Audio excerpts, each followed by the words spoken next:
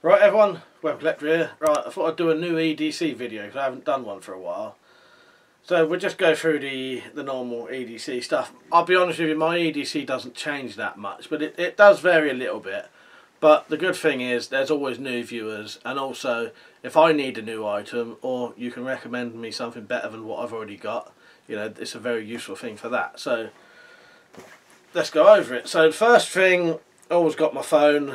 Yeah, if I can, I'd never go out without my phone because it's good for emergencies if you need it. If only that. My phone is just it can go on the internet if you've got it on a Wi-Fi, you know, signal, but I can't go on it on the phone.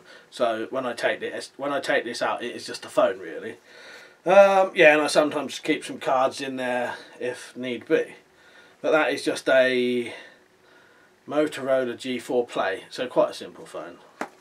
My keys, I have two sets of keys, and I know this may sound weird, but I sometimes have what I call my indoor set of keys and my outdoor set of keys. I have an indoor set of keys so that, or sort of local keys if that makes sense. So if I'm in the local area or in my garden but late at night and the doors are shut, I'll have a set of keys on me.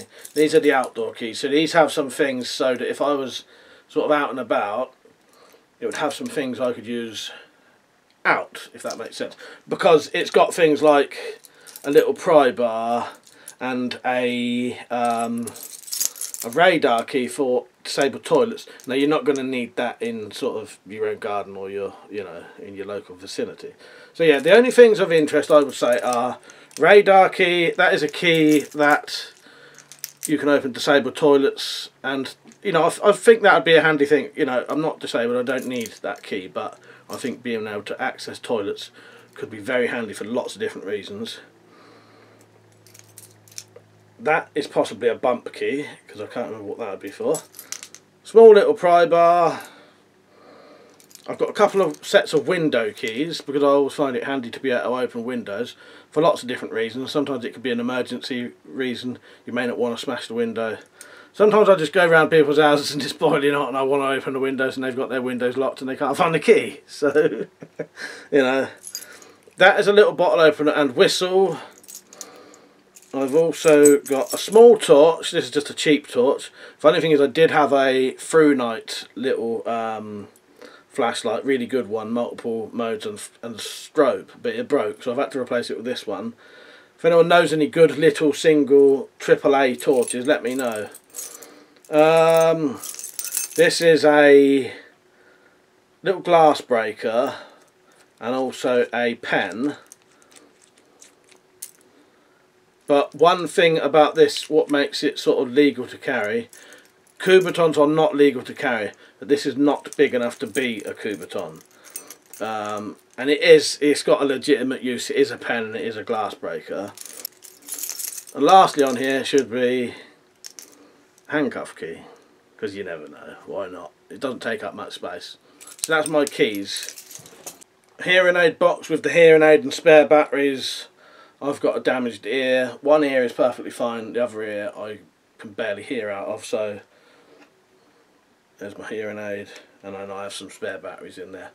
But that's just that. And I don't always carry the case, but the case is good because if it starts raining you can't really have the hearing aid out in the rain. If I can, I do carry a knife depending on the circumstances, where I'm going and stuff like that. But if it's in an area where I feel comfortable carrying this, because it is totally legal to carry anyway, but I still, you know, I still carry it in situations where I feel it's better to, you know, I'm not going to go to a pub with this in my pocket. I'm not going to, you know, go to sort of gatherings of multiple people with a knife in my pocket, you know, even if it's legal. But when I can and I feel it's appropriate, at the minute I tend to carry the Lansky Madrock. Lovely legal carry knife. Looks so big it looks like it's not legal, but it is. And it doesn't lock. It's got a half stop, as you can see. Nice strong back spring in that. And a nice sort of curved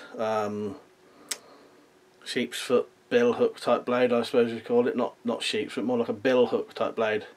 Yeah, they're quite inexpensive as well for what they are, Before I got one of these, I used to look at them and think there's no way I'm spending 30 quid, 25 quid, 30 quid on a single blade non-locking knife. But when I got the Lansky World Legal and got my hands on one of these, I did think, yeah, I think for the price they are worth that.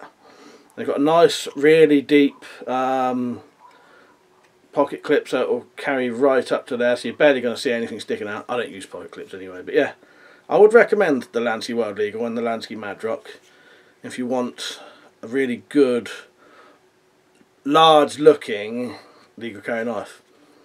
Because as I say, that's perfectly legal, but it looks bigger than it. You know, that blade is that's the same length as a Swiss Army penknife. And one other thing I like about these, they have a reasonably big handle as well, so you can actually get your whole hand on it. So there's that.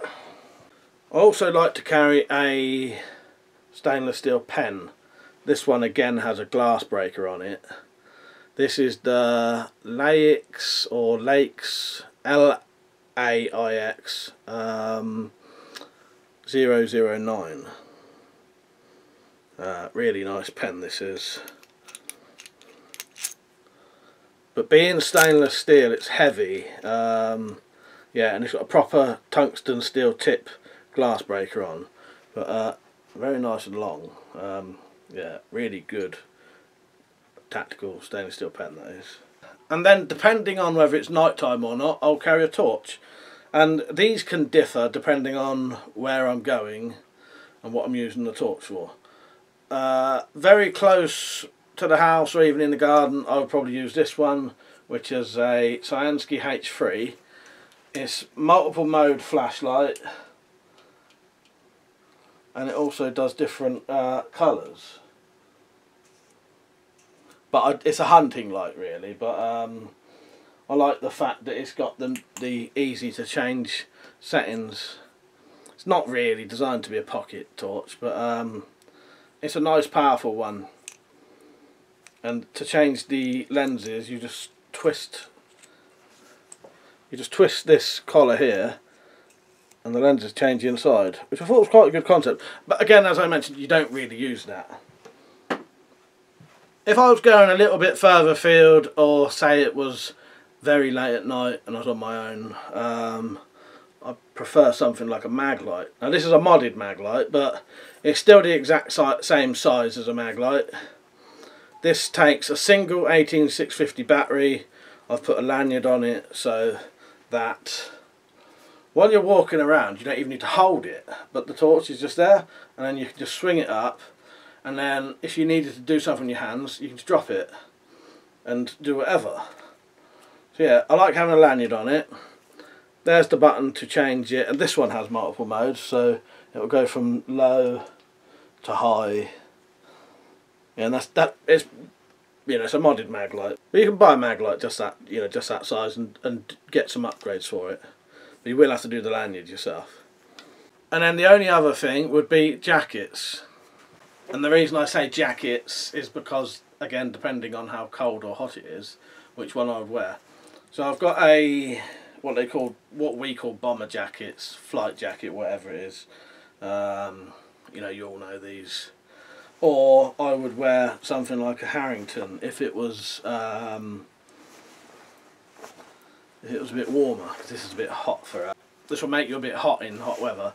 So the only thing I do carry in this jacket is I do carry a little tin with some sort of accessories in and a lighter. And I did carry a little spare torch, but all of the little spare torches I've got don't work at the minute. So in this little tin is just a couple of little things that I feel I might need while I'm out. So you've got some paper. I'll struggle to show you this because it'll all fall out otherwise. But I've got paper, a little bit of duct tape, some plasters. There's the lighter in there. That lighter's got a little torch on it, so that must be my spare torch. There's a pen in there, some painkillers, and just general stuff like that. Just some little extras when I'm out I might need, but you don't necessarily need them, but they're there in a little package.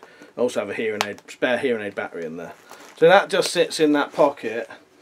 And the exact same thing with this jacket.